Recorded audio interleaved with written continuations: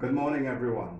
My name is Steve Paul, President and founder of CWMI, Casualties of War Ministries International, where we are all about restoring shattered lives.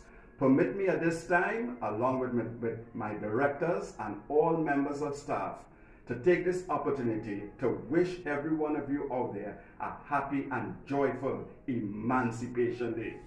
You know, my friends, in the midst of all this turmoil and pandemic which the world is going through right now, let us come together as a people to foster unity among ourselves.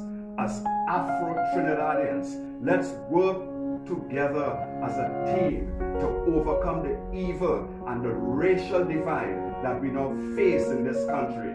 I urge every one of us out there, let us not pull down each other. Let us not slaughter each other on a daily basis. Let us be a people that will be united, because united we stand, divided we fall. Let us as a people have vision for our lives, because the good book says, without a vision, the people perish. So let us as a people have vision. I love the quote of Nelson Mandela, who summed it up in this wonderful and beautiful way, and I quote, "Action without vision is merely passing time. Vision without action is merely daydreaming, but vision with action can change the world."